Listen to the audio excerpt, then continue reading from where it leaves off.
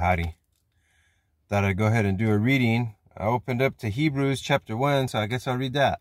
All right. So God, who at sundry times and in diverse manners spake in time past unto the fathers by the prophets, hath in these last days spoken unto us by his Son, whom he hath appointed heir of all things, by whom also he made the worlds, who being the brightness of his glory and the express image of his person, and upholding all things by the word of his power, when he had by himself purged our sins, sat down on the right hand of the majesty on high, being made so much better than the angels, and he hath by inheritance obtained a more excellent name than they.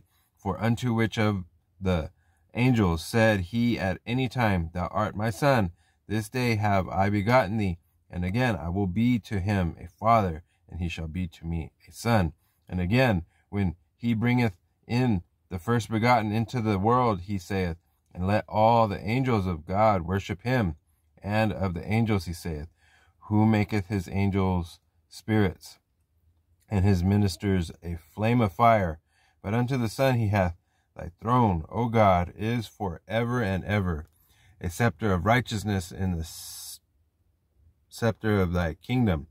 Thou hast loved righteousness and hated iniquity. Therefore God, even thy God, hath anointed thee with the oil of gladness above thy fellows. And thou, Lord, in the beginning hast laid the foundation of the earth, and the heavens are the works of thine hands.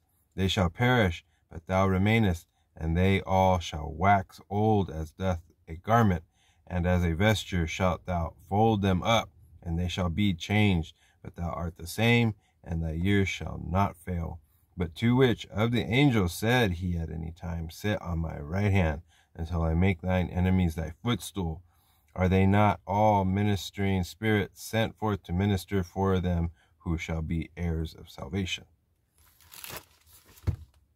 That is a great passage, and I believe it. So, Jesus, he is the highest name. Jesus, Yeshua, Emmanuel, Christo, HaMoshiach. He is King of Kings and Lord of Lords. So I praise him, and I think you should too. So have a great day. God bless you and your family. Bye-bye.